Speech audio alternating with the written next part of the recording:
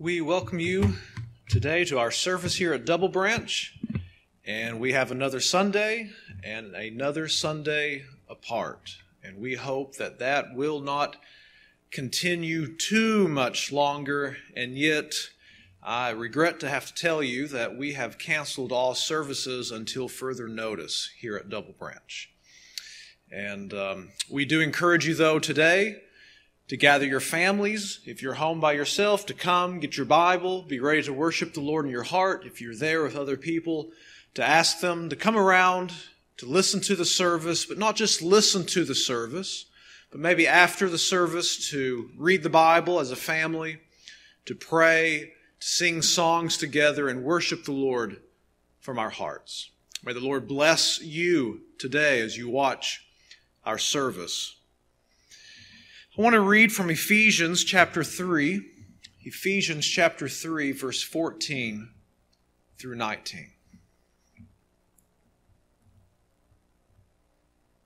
For this reason I bow my knees before the Father, from whom every family in heaven and on earth derives its name, that he would grant you according to the riches of his glory, to be strengthened with power through his Spirit in the inner man, so that Christ may dwell in your hearts through faith, and that you, being rooted and grounded in love, may be able to comprehend with all the saints what is the breadth and length and height and depth, and to know the love of Christ, which surpasses knowledge, that you may be filled up to all the fullness of God. Father, we do praise you today. We thank you, God, for your many mercies. We thank you, God, for your love for us. Lord, you have been a good God and a faithful God. Lord, we ask you that you would help us now at this difficult time that we face. Many people going through trials, Lord, we pray that your presence will be with them, Lord. We pray, our God, that you would help awaken this country and awaken your churches, Lord, to their lack, that they may seek you and may have your love poured out in their hearts and have your power to minister. God, we are weak people. Lord, we know not what to do. Let our eyes, though, be upon you. And Lord, we ask you, for you are our only hope. We ask you that you would give us grace and mercy, Lord, and that you would strengthen us within the inner man. We pray in Jesus' name. Amen. Sister Courtney's going to come and lead us in a song this morning.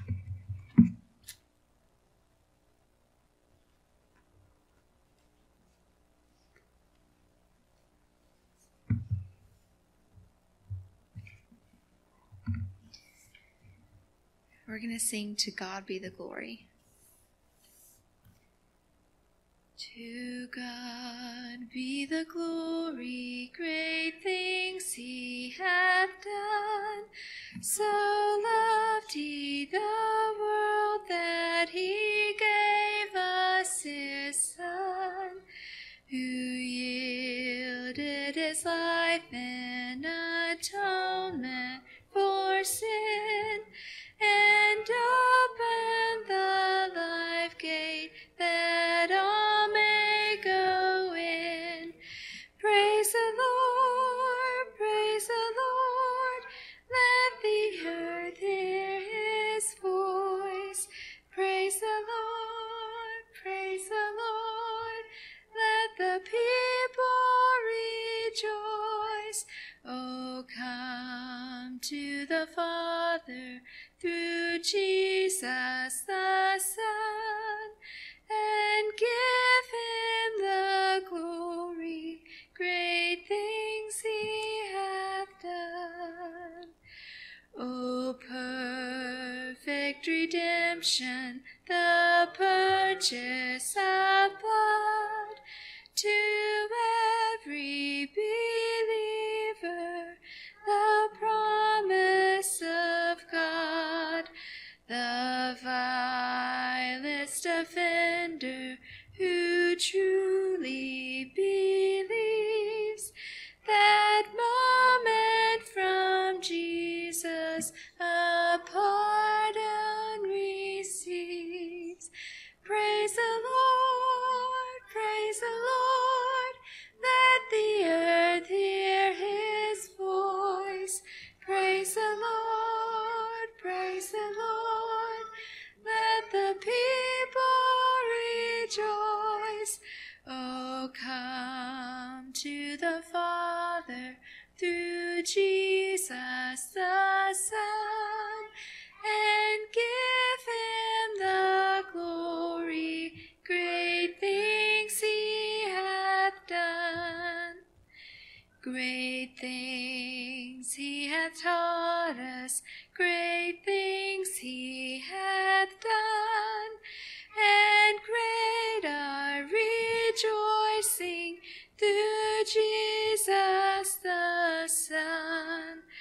But purer and higher and greater will be our wonder, our victory, when Jesus we see. Praise the Lord, praise the Lord, let the earth hear his voice. Praise the Lord, praise the Lord, let the people rejoice. Oh, come to the Father through Jesus the Son, and give him the glory. Great things he hath done.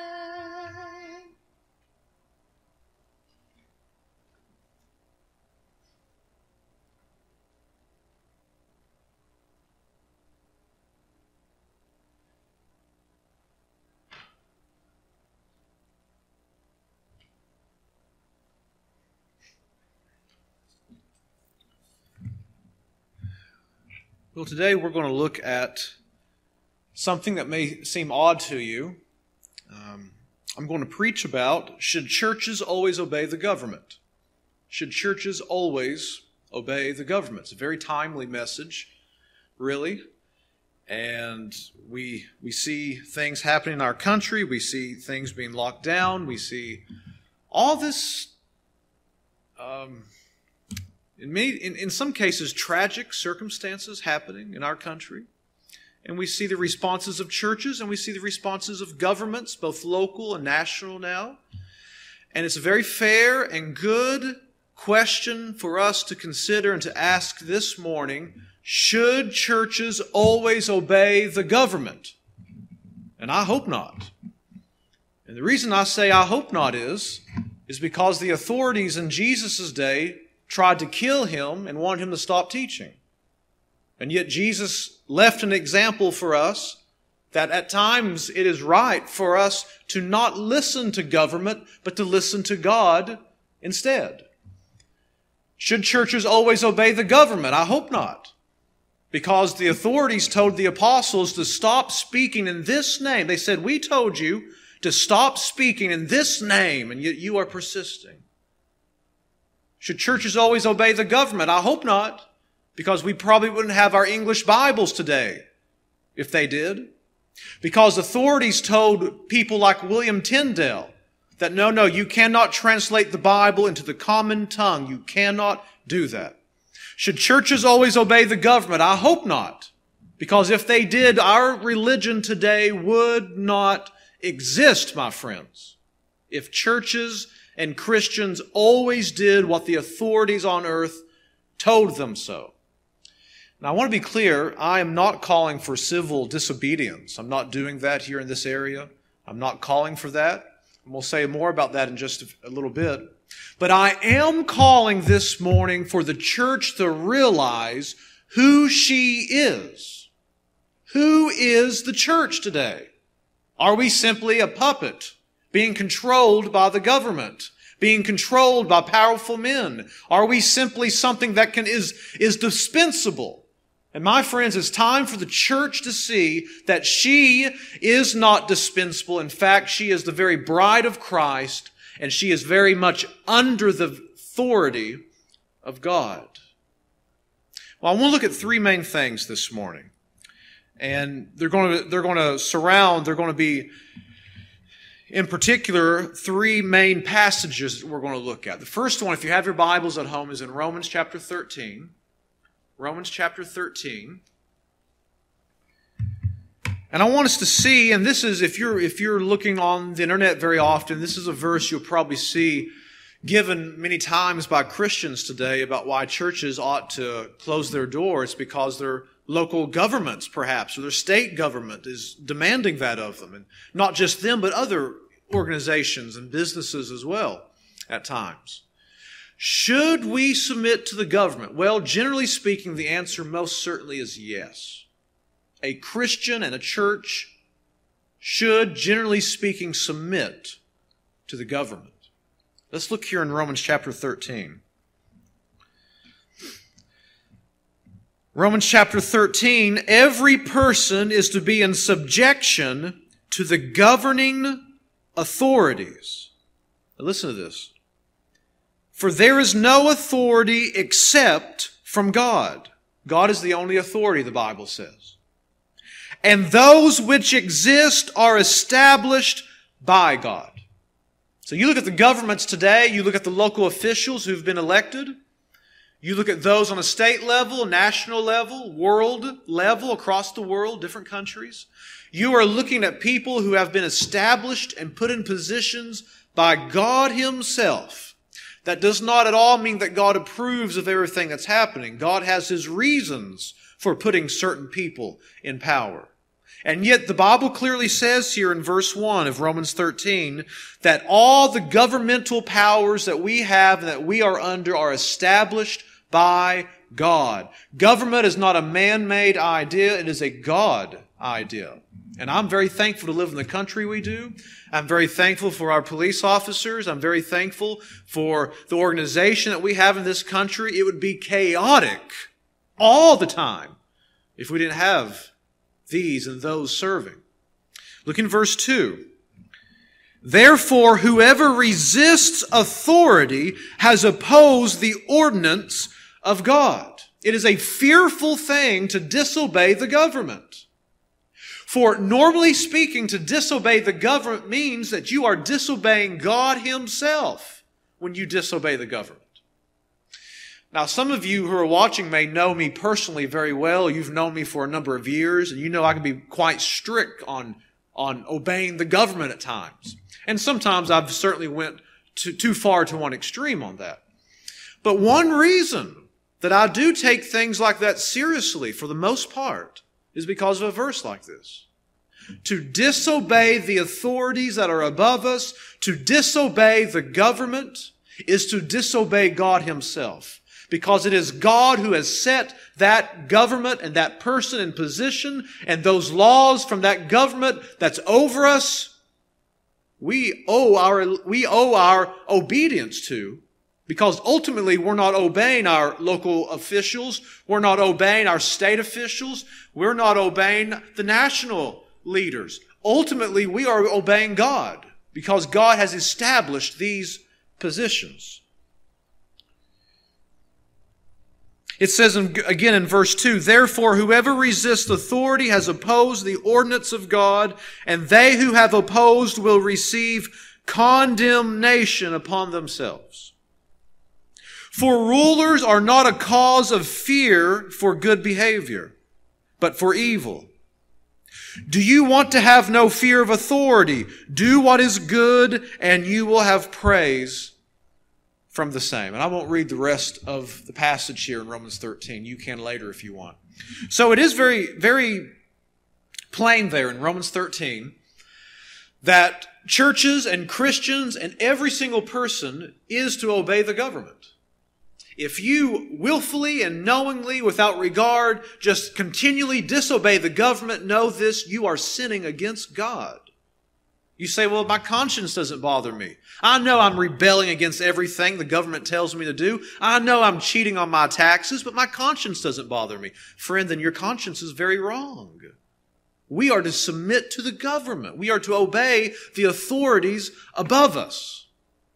We are to pray for our authorities. One thing I've been reminded recently is our authorities here, obviously on a national level, a state level, but here on a local level where we live at, many of us, our state officials, they need wisdom. They need people praying for them. And we ought to respect them. We ought to pray for them. We ought to love and care for them and to try to help them in the ways that are right. This is difficult times, indeed.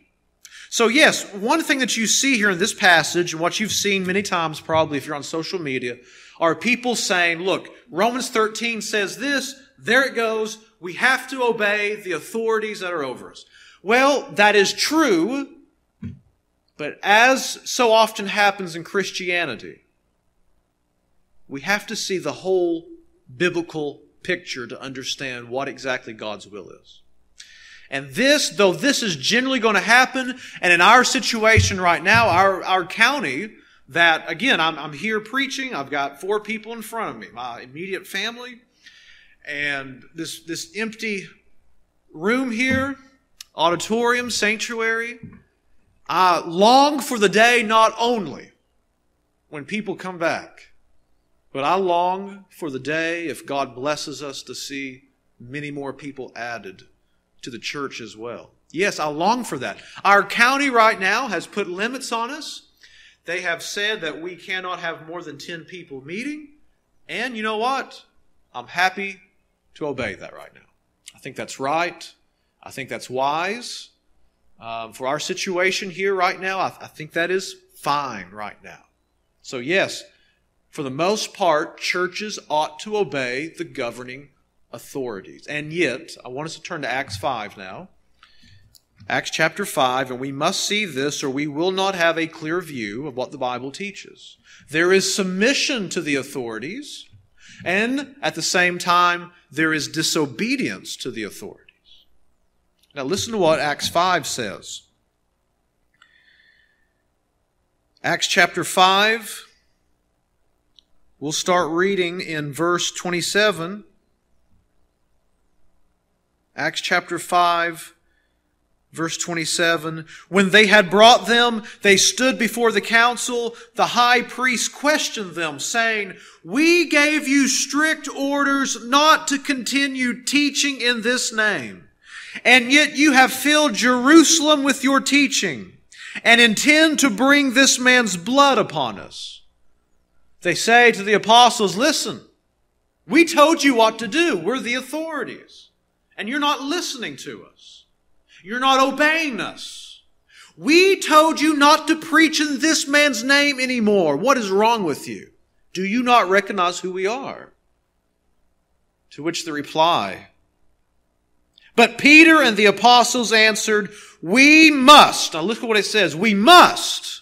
It's not optional.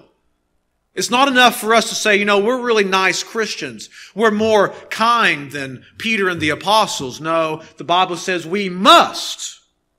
We must obey God rather than men. Somebody says, "But Brother Clint, if people do that today, they'll be disobeying the government." And what I say is this. In certain situations, I would say this. No. You've got it wrong, friend. No. It's the government who's disobeying God. We are still obeying God. It's the government and leaders and authorities around us who have gone astray. They are disobeying God. Not that everything they do necessarily has to be agreeable with us, but now they are asking us and making us to disobey God Himself. We will not do that. Make that clear. God is king and you're not. If we're not careful, this crisis that's happening in our country, if we're not careful, the government and certain sectors possibly of the government or certain areas of local and state governments, will try to take a stronger and stronger hold into Christian things and into the church, and the church must not allow that to happen. We must obey God and not man on these things. It's God who's the authority. Now, friends, again, I'm not saying we disobey. I've already said, for the most part, generally speaking, we want to be good citizens. Therefore, we obey our authorities. Yes, we pray for our authorities. We want the best for them. As churches, we want to obey the authorities, as long as it is right to do. That is the general course that we are put under by God Himself. That's what He has told us. And yet, friends, if it comes, I'm not saying it's going to come to this, but if it comes to this, just say, for instance, and again, this is a fearful thing, friends. This is a fearful thing. But if it comes to it, where pastors and churches are saying, you know what, we don't see a threat anymore. We think it's right and good for us to meet again. And the government says, no, you have to wait X amount of days or weeks or longer before you can. Friends, we have to obey God and not man. Now, like I said, I don't think that day has come for us here. Possibly in other places it has come, but not here, I don't believe. But friends, we have to understand our allegiance is not to the government ultimately. We are under them, we want to respect them, we want to obey them as far as we can, and yet our ultimate authority is God Himself. That's where we turn to now. Thirdly and lastly, I want you to turn to Psalm 2 with me. Psalm 2. How can it be that churches can at one time, and Christians can at one time submit to the government, and then under a different circumstance not submit to the government? How can that be? And really, I've already answered that question, haven't I? The government is not the ultimate authority over us. It is God ordained, yes, but when government goes astray and rejects God and asks Christian people to disobey God, that's when we have to say, no, we cannot go that way with you. We cannot do that. We must obey the Lord. And Psalm 2 helps us see this. It helps us see that our great authority, friends, is not the government, is not kings. It's not even our own will and our own desires. It's God and His Messiah, Jesus Christ. Psalm 2 is very relevant. Friends, everything in the Bible is relevant today. You don't have to make the Bible relevant. It is relevant. Psalm 2 says this: why are the nations in an uproar, and the peoples devising a vain thing?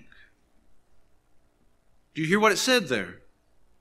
Why are the nations in an uproar, and the peoples devising a vain thing? What are the peoples devising? They're devising something that's going to ultimately fail. It's a vain thing. And what is this plan of theirs? This great plan that they have.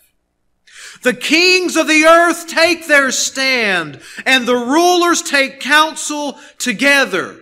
We have all these kings coming together. You have all these councils coming together.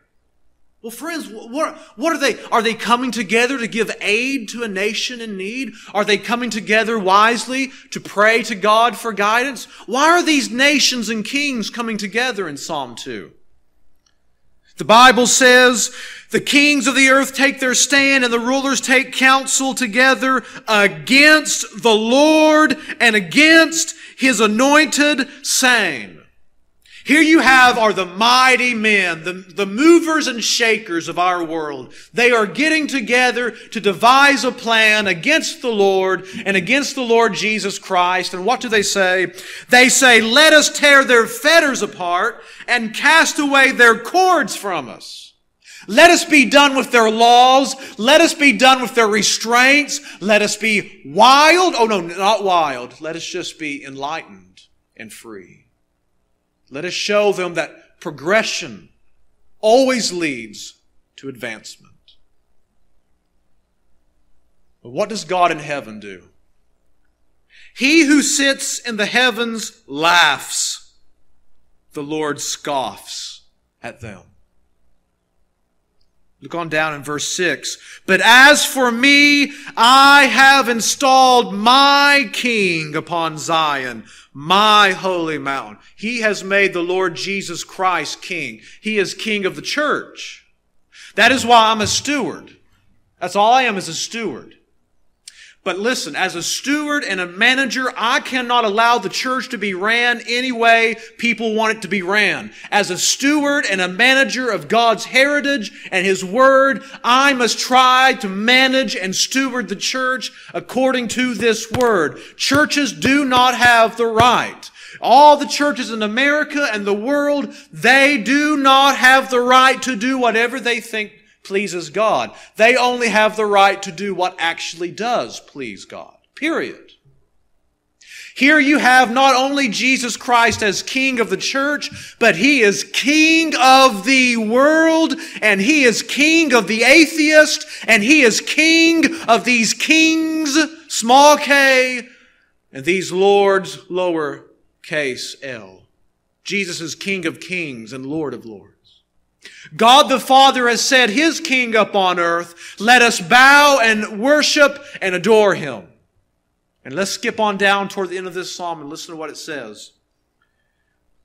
Now therefore, O kings, show discernment. Take warning, O judges of the earth. Show discernment, King. You have a warning now. Judges and all the other leaders in the world, as well as everyone else. Worship the Lord with reverence and rejoice with trembling, the Bible says. Why? Do homage, it says. Do homage to the Son, that He not become angry and you perish in the way. Oh, I know there's governments today that are killing people unjustly. There's people, no doubt today, there's officials today being corrupt, maybe even having people murdered. Oh, they think they're getting away with it, friends. Friends, you haven't got away with nothing. And you who may watch this and mock at what I'm saying right now, you will not be mocking always. And what I would say to you is just what the psalmist says to these wicked, modern men and kings. The psalmist says to him, do homage to the Son, that He not become angry, and you perish in the way. For His wrath may soon be kindled, friends. That's one of the reasons I believe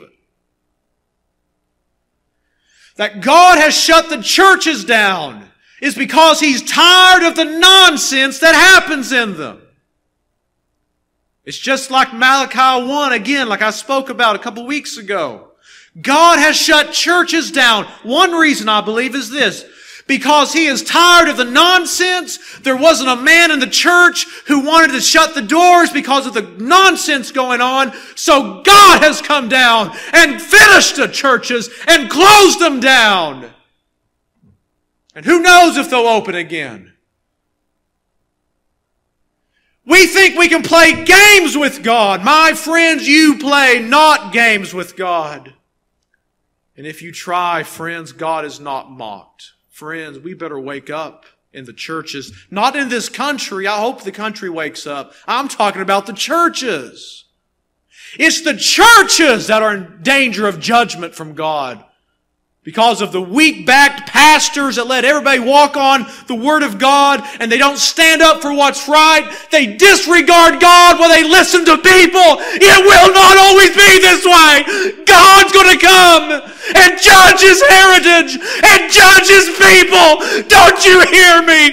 God is going to come one day. You've got to be ready for the judgment. It's coming. The judgment. Don't you understand? It's real. The judgment of God, my friends. The judgment is coming. Flee the wrath of God. Stop being fools and give your life to God before it's too late. Oh, friends, don't you hear what it says? For His wrath may soon be kindled, the Bible says. But I want you to listen to this last part. How blessed are all who take refuge in Him.